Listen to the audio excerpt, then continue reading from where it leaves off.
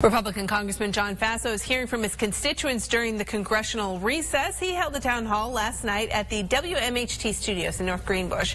Faso touched on deporting immigrants with criminal records, working on infrastructure programs, and getting more involved in Syria. He also spoke about repealing and replacing Obamacare.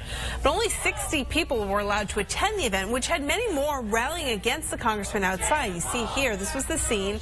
Now, they say he hasn't taken the time to talk with his constituents and hear their concerns. Last night's town hall they say it wasn't authentic and point out it took place outside of Faso's district. We are the people he is here to represent, and he can't speak for us if he doesn't speak to us. At this time, Representative Faso doesn't have any other town halls scheduled.